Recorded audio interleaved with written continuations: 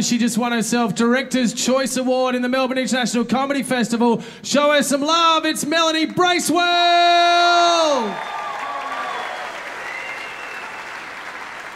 Hello.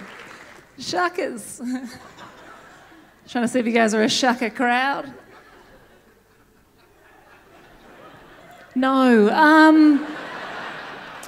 Who's drinking? Make some noise. Love it. Yeah, I've just got some bubbles backstage. I hate it when people are real wanky about drinking, you know. Those people that are like, oh, you can only call it champagne if it's from the Champagne region of France, and that's just a goon sack you've put through a soda stream, Melanie. I'm like, it tastes good. But I think I'm cursed because like every party I go to, I end up trapped in a conversation with someone who likes to talk about the same topic for hours, right? And I've had to work out a way to get out of these conversations when I'm drinking, right? And I figured it out. If you're ever in a conversation with someone and they're quite boring, what you do is you just close their eyes like a corpse.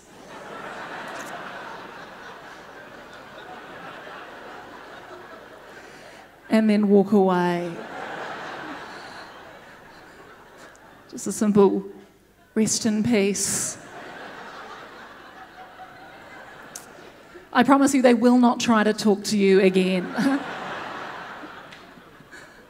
No, but I did some organising for some parties. My sister was getting married, so I had to organise her hen's party. It was great. One thing, I couldn't find penis straws anywhere. Right? Ladies, you know, this classic thing at a hen's party, you get little straws, they've got little penises on them, and you drink out of them, and you go, oh, drinking out of a little penis, you know. Bit of fun. I don't know what guys do at Bucks do. I guess you guys just do shots out of moon cups or something. I don't know, right? But the thing is, I've thought about it more. I'm like, of course they're harder to find because they're quite bad for the environment. Like, it's one thing to kill a turtle with a regular single-use plastic straw. With a penis straw, you're really rubbing it in, you know. And you can't get paper penis straws because then they go soft in your mouth. You feel like you've done something wrong. We were talking about kids earlier. Who has kids? Make some noise. You raised your bottle slightly, but then didn't woo. You? Okay. What kind are they? One girl? Oh, very cute. I asked that of a crowd member recently. I was like, tell me about your kids. He was like, I've got 3 kids, 1 of each. I was like, what does that mean? He was like, I've got a boy, a girl, and a gay boy. I was like, I don't think that's all the categories. It's very cute, young daughter. Right? I don't have any kids. I've got a couple of nieces and nephews, right? But my niece just turned 6 years old, and she's become a bit of a narc.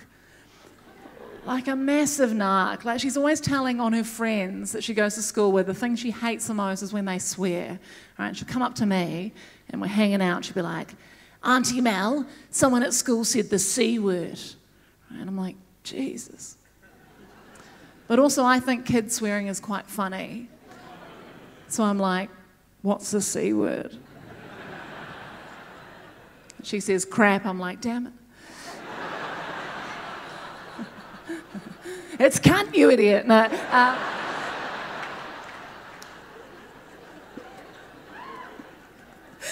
Then like a whole week passed, right? She comes up to me again, we're hanging out. She goes, Auntie Mel, someone at school said the G word. And I'm like, genuinely, what is the G word?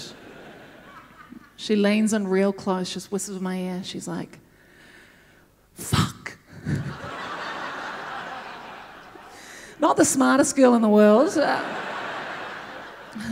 was like, it's cunt, you idiot. But I actually used to work at kids' birthday parties. Did the same set, actually. But the thing that would always frustrate me about them is the way that they'd introduce themselves to people. You know, I'd be like dressed up as Elsa at these little kids' parties, and I'd be like, oh, hi, I'm Elsa, what's your name? They'd be like, I'm Billy, I'm 6 years old and I can read. Didn't ask for your whole life story. Rest in peace. Thanks very much, guys. I've been Melanie Bracewell. Have a good night. Melanie Bracewell!